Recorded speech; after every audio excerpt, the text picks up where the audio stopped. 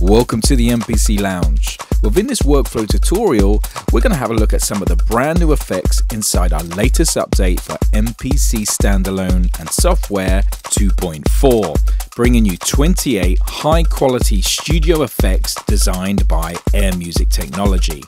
These effects will range from compressors, channel strips, phase-in, flange-in, high-quality delays and reverbs, and by popular demand, sidechain compression. We've also added brand new UIs with LED metering giving you visual feedback.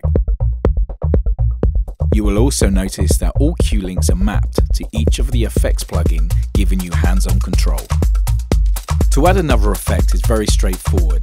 Click on your inserts, find an empty slot, and select an effect, and press select.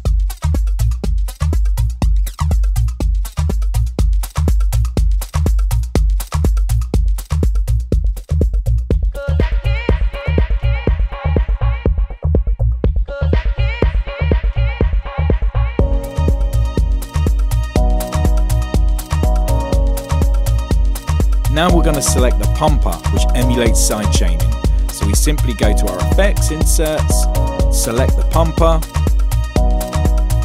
and add this.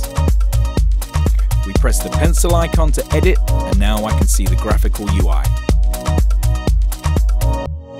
As you can see on the plugin, this gives us a lot of control. We can control the depth, we can adjust the release and shape, the speed, the trigger offset, sculpture the sound as we like.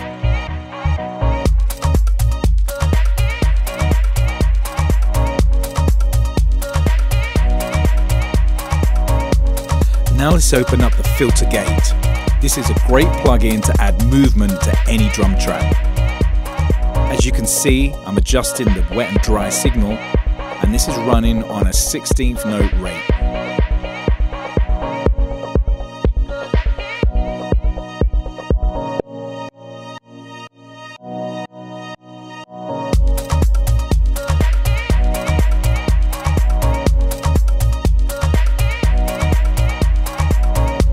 Now let's open up our effects on our vocal channel. As you can see, we have the air delay.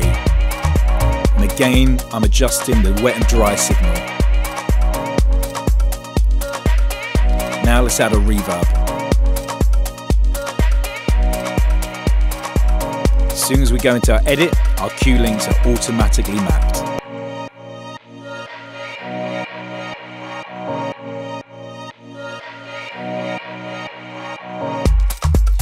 I'm also triggering my stems using the clip launch mode in MPC Live.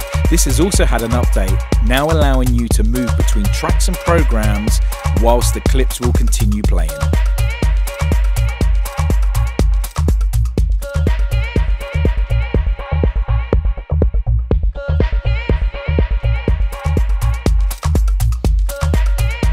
Now let's go to our master channel and add the air compressor. Turn it on, press edit, and now you can see the brand new LED metering with gain reduction, along with your typical controls such as threshold, ratio, output, and mix.